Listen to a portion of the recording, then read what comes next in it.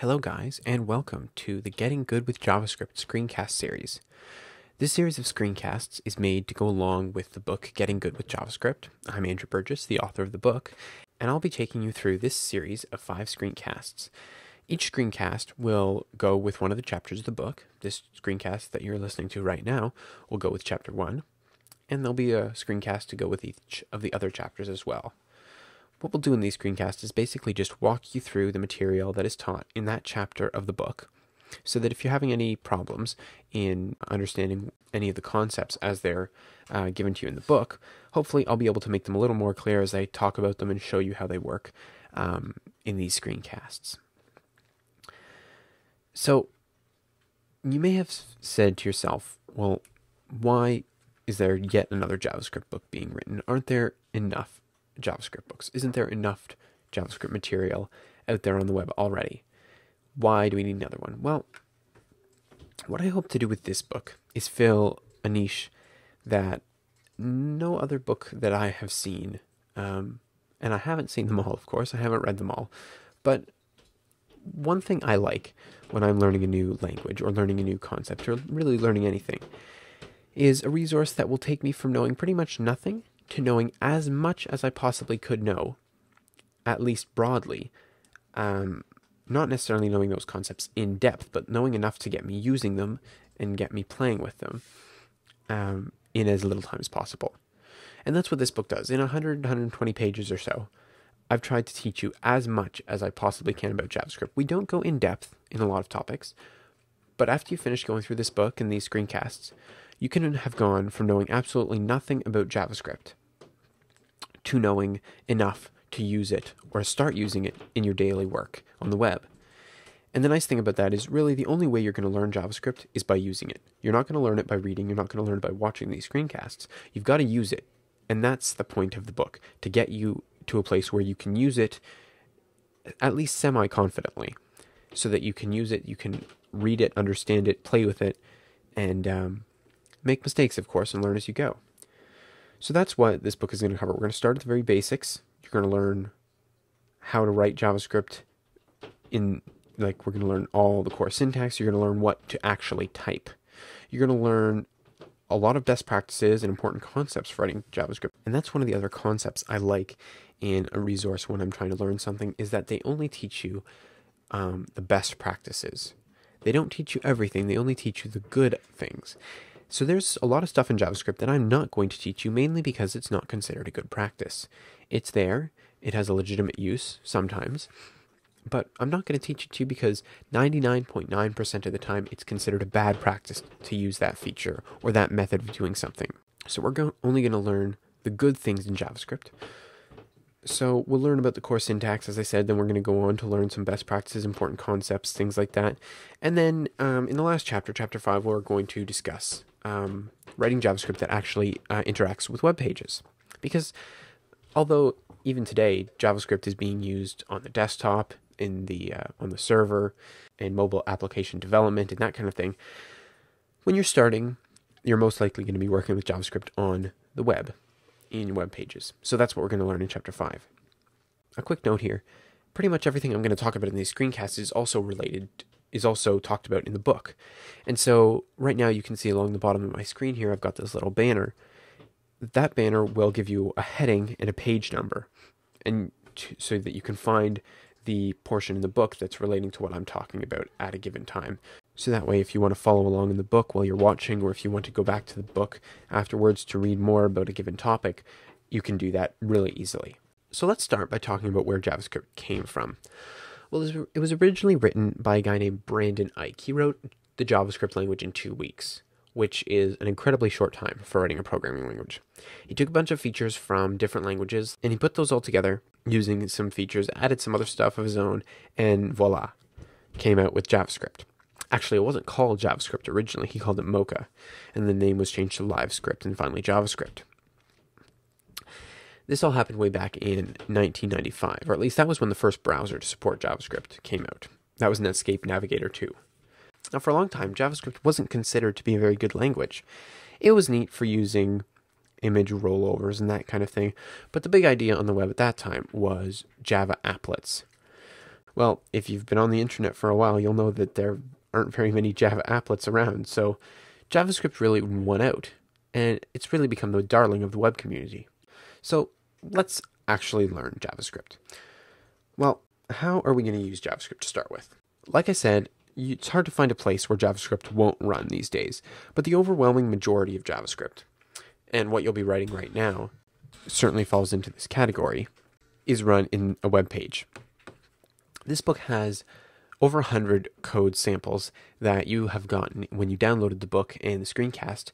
There should be a zip file there of all the demo files, and pretty much every code example in this book you can open up and run. And so all that code is in there.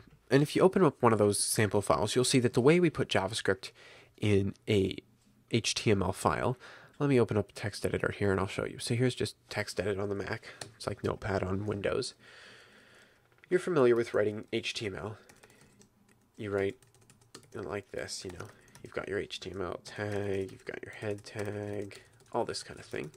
You've got tags. And I should mention that for this book, I expect you to know and understand and be pretty familiar with HTML and CSS. That's really the only requirement. You understand HTML and CSS.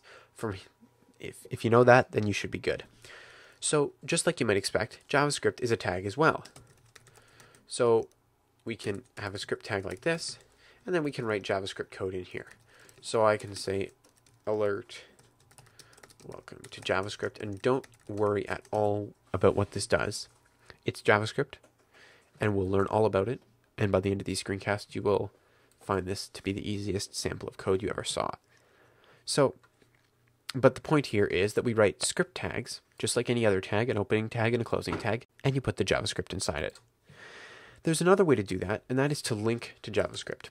You're familiar with CSS, and so you'll know that, well, you can use CSS inline as a style attribute on the element, or you can put CSS in a script and a style tag at the top of the page, similar to what we're doing with JavaScript here. The best thing to do with CSS is to use the link element and to put the CSS in its own file. It's the same with JavaScript. It's best to put it in its own file and link to it. And the way we do that, we still use the script tag, but we add a source. And we'll just have our code .js. And then, unfortunately, we can't do a single tag like that as we would with an image tag or something like that. We are required to have the closing script tag like this for that to work in all browsers. But just the way this works is we have a script tag, and one of the attributes is the src attribute, which is the source attribute. I'll just mention right now that if you ever find your JavaScript doesn't seem to be, or your web page doesn't seem to be recognizing your JavaScript, check this. You will not believe how many times I spelt it SCR instead of SRC when I was learning JavaScript. But you'll get used to SRC as an abbreviation for source, and so you'll put your JavaScript in a separate file, just like you do your CSS. Note that it has the .js extension, that's a file extension for JavaScript. And you just link to it in your source file, whatever it is, of course. There's path to our code. And just like CSS, it'll pull it in and execute it. There's two important notes I want to make about including a script tag like this.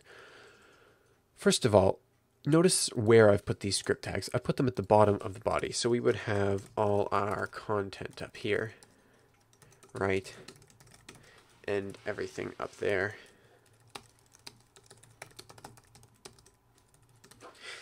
And then I've put the script tags right at the bottom.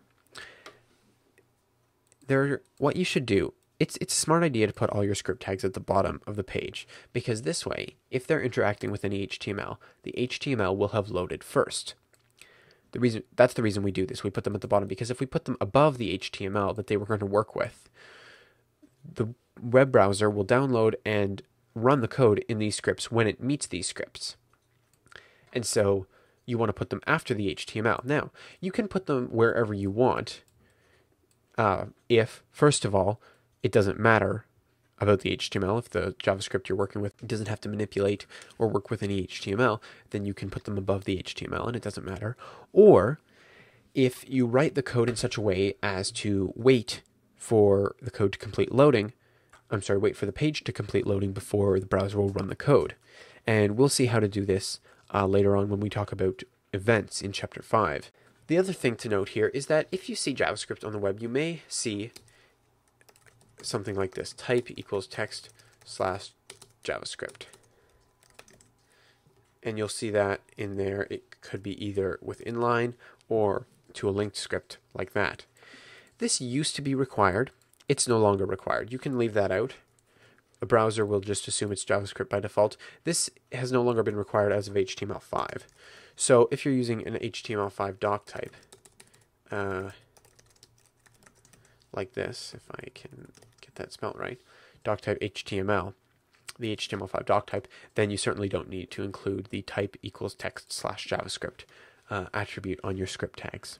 All right, so this is how you get JavaScript onto a page, and you'll see all of the examples code. If you want to see more examples of this, you can go open up all the example code in a text editor. The other thing we should talk about is running JavaScript. So I'm going to leave this here. Let me just put a title in here. And we'll just put some content here. And I'm going to save this to my desktop. And we're going to call it, I'm just going to call it first.html. Yes, we want to use HTML. So there we have it there. Now, what we can do is, well, let's open it in a browser. I'm going to open, well, if I just double click on this, it's opened in Chrome. You can see this here, we have a JavaScript alert. And if the code that I wrote in JavaScript is just popping up this box when the page begins, and I can just hit OK, and that's all it does. So after you start writing JavaScript more, you'll want to be able to work with that code well on a live page or while it's running. For example, we have this page here. What if we wanted to work with the JavaScript on this page? We can use a Firefox extension called Firebug. So let's go install the latest version of Firefox, and then we're going to install the Firebug plugin. I'm going to download this right here. And there we go. Let's save that. While that's downloading, I'm going to go to getfirebug.com. Firebug is the best plugin for web developers to use. It's great for not only HTML and CSS, but it also has a lot of great JavaScript tools for debugging and doing other things that we won't even be getting into in this course, in this screencast series. But also it has some great features that you can use right out of the box if you're just learning JavaScript. So we're actually going to want to come to this page in Firefox once we get Firefox open. Firefox has just about finished downloading here. So let me show you one more thing while that downloads. If you prefer to stick within Google Chrome, as I've got here, or if you want to work with Safari, and these work on both the Windows and Mac platforms, I can right click here and say inspect element, or I can go up to the wrench menu here, tools, and say developer tools. And I get this console, or this set of tools, popping up here at the bottom. You can see our HTML right here. Now, we really don't have time, and this isn't the place to go through everything that you can do with these developer tools, both here or in Firebug. What we're just going to basically talk about is working with the console, which we have right here on this tab. This is the console, and you'll see how we can log things to the console. For example, if I reopen, let me open this with, open this with TextEdit. Oh, that's not how I want it. I'm going to have to open it with my preferred editor, Vim. And we should talk about editors. There are a lot of good editors out there for writing JavaScript. If you're already writing HTML and CSS, you probably have an editor that you like. If you're on the Mac, that may be TextMate or Coda or Espresso, something like that. If you're on the Windows platform, it might be Dreamweaver or Notepad++ or Komodo Edit or Sublime or something like that. Or the e-text editor, which is very similar to TextMate. I prefer Vim, no matter what platform I'm on. And if you want to learn all about Vim, there's a screencast series by Jeffrey Way on the Tuts Plus Marketplace that you can go pick up. What I was going to show you here is if I switch that where the word said alert to console.log, I know this is something you're not going to be understanding yet, but I just want to show you this because you're going to see this in examples, and you're going to be using it in the examples that you execute. And as we get further on, you'll understand how this works. But whereas previously you saw when I put alert there, this text here was shown in a text box that popped up when I loaded the page. Now if I refresh the page, instead of a text box showing up, in the console here, I've got the web developer tools, or the developer tools open here in Chrome. I'm on the console tab. If I make this wider, you'll be able to see that console tab there. And notice we get this message here, welcome to JavaScript. Instead of showing us a little text box, an alert box, it put that text down here in the console. And we'll be able to use that in different ways, as you'll see throughout the examples. You'll understand, of course, what this code does as we go on. Don't worry about that right now. Just realize that when you see in the examples console.log or the word alert, that is there to display the what the actual principle that we're learning in the example code that you can execute. And of course, all the example code is identical to the code in the book. So you could copy the code out of the book, paste it into your own template, and execute it that way if you want to get a little more practice. Or you can look at the examples that I've provided and execute the code that way. All right, so it looks like we have Firefox installed, or I'm sorry, downloaded here. Let's open this up and install it. I'm going to install that to my applications directory. And let's copy this URL.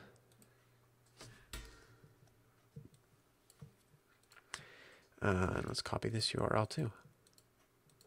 And we can close these.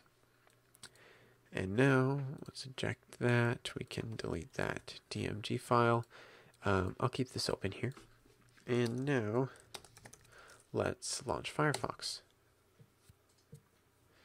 Yes, we want to open it. Oops. Cancel. No, don't make this the default browser. Okay. All right, let's get a blank page open here. So here's Firefox. You're familiar with it if you've been doing any web development at all. So now I'm going to just paste get Firebug in there. I'm just using Alfred, the text launcher, the application launcher, as a clipboard for clipboard history. So that's what that was there. All right, so now we're on getfirebug.com/downloads. Firebug 1.7 for Firefox 4. Let's get the 1.72. Yes, we want to allow this. All right.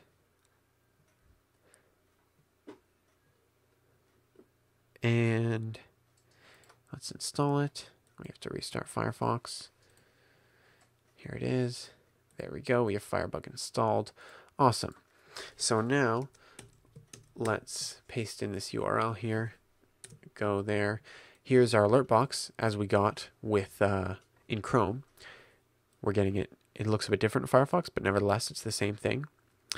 So in Firebug here, this is Firefox, and let's see how we have Firebug. Notice right down here we have the status bar, and in this corner here we have, if I can, let me see, can I zoom in a bit? Yes, there we go. I have a little bug icon there.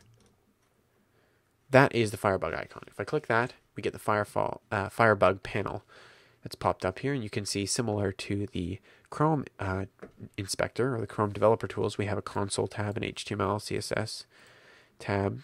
Currently it's disabled. Let's enable that. I'm going to clear it here. And now let's go back to the code that we have here. And if we change this back to console.log, remember what that did in Chrome is print this message here to the console. As we saw, now we have the console here in Firebug. If I refresh the page, you can see we get the message there. So if a lot of the example files, they'll either use the alert method and show you the text box with the output from the code that you're learning at the time, or they're going to use the console. And I go back and forth so you get a feel for both of them here. And so you'll want to remember that if you don't see anything, I'll have a little explanation underneath each of the code examples, and when you open the HTML files that hold the examples, it'll say at the bottom what it should do. So it'll show you the code, and then it'll say this code should show an alert box with this value in it, or it should put this item, log this value here to the console. If you don't see it, you'll want to go down here and open up the console. Sometimes if the console is closed, it's been disabled. So you'll want to, if you open it up, you don't see anything, have it open and then hit refresh and you'll see it then. If you have this, I can close that status bar there. I can probably go to view. Oh, let's see. Now I'm stuck because I'm not sure what I'm doing with Firefox. Oh wait, there we go. If I had customized, there it was. What do I have to do to get it to stay there? Add new toolbar? I'm not sure, but anyway, if you close the status bar at the bottom as I just did, you're going to lose that icon. So Firebug has put a tool up here on the normal dock or the normal toolbar, and of course I'm sure if we customize that we can drag that off if we wanted to.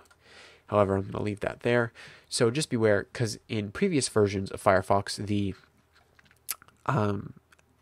there may have been an option to put the Firebug icon up here on the toolbar. I'm not sure, but it was not there by default. That's for sure. Now it's here by default, both up in the toolbar and on the status bar if you have the status bar open. So that's how you can open up Firebug. Just click that little icon there, and you'll notice that if the icon is colored, that means Firefox is enabled but not showing, which is this button here is just minimized. However, if I press the X here, the color from the bug is gone, which means Firefox has been closed. And if Firefox has been closed, then you'll have to refresh the page to get the output down here in the console. Well, this is the end of Screencast 1, in which we've discussed kind of what you need to know about getting started with JavaScript. I hope you're going to enjoy this screencast series of getting good with JavaScript, and I will see you in Screencast 2, where we'll discuss the very, very, very basics of JavaScript. Thanks for watching.